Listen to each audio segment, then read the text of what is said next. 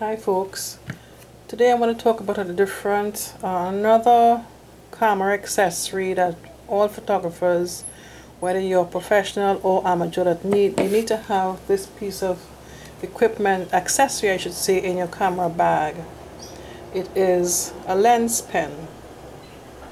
Are you seeing that correctly? I have it the other way around, sorry, my bad. Lens pen. Okay, now what this does is, like, for the lens, the glass of your lens, let me take off the cover, the cap. Sometimes, you know, it might get fingerprints, dust and so forth on your the lens, the glass of your camera, and this transfers to your photographs as well. So it's important that you keep the glass clean, the front glass as well as to the back. A few years ago, I learned this the hard way. A few years ago, I was taking some photographs of some flamingos in our local pond, Beef Island, Tortola, and those flamingos come in the area like once a year. So I was so excited. I had my zoom lens and everything, and I was in a spot where, you know, I could get close enough to the flamingos. You know, it was a rare occasion. And all was all good and done. When I downloaded my photographs, there was like a image, like number 6 on each of the photographs, and I was so upset. In addition, I was panicking because I thought that the glass of the lens was broken. So I took some other photographs just to do a test, and the 6th thing was still there. So that means something was wrong with the lens itself.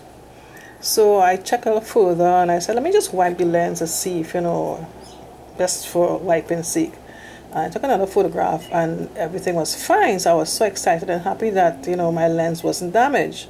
So I did some research and I found something that to keep on wiping instead of using like a cloth, because the cloth retains the dirt, and it's not really advisable to wipe the glass of your lens with a cloth. So what is recommended is this lens pen. Okay, let me show you what it looks like. So this is your lens pen. Okay, and it has 2 sides to it. This red thing, you just push up that and you get like a brush to the end like that. On the other side you have is a cap at the other side. Yes, this has like there's a chemical at the end that helps remove any fingerprints and any fine marking on your glass of your lens that you can't see with the naked eye. So this is how you use it. First of all, you have the lens, and you use a brush to remove any particles and so forth. First of all, right? And using this too as well, it doesn't scratch the glass, which is a good thing.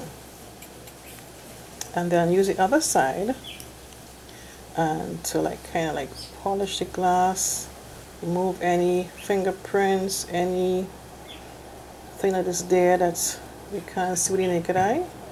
Just kind of move your hands in a circular motion right around.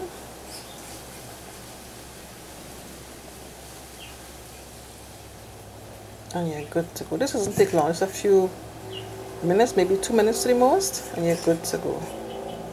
And this pen lasts for maybe about, I think they said in the book, about 500 uses or something like that. But you can always check your packages and see how much uses is recommended for with this pen. And they're quite cheap.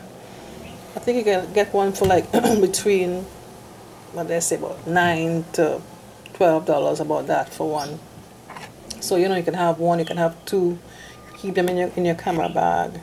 You know, it's a must-have for camera accessories, for, like I said, for any amateur photographer or professional photographer. Okay, that's what I might share this piece of camera equipment that we should all have in our bags. Go and get one right away. Thanks for watching. Take care. Bye-bye. I think I'll leave if I could find a photograph that I did with the flamingos after this video is done, so you can see the image with the little marking on it.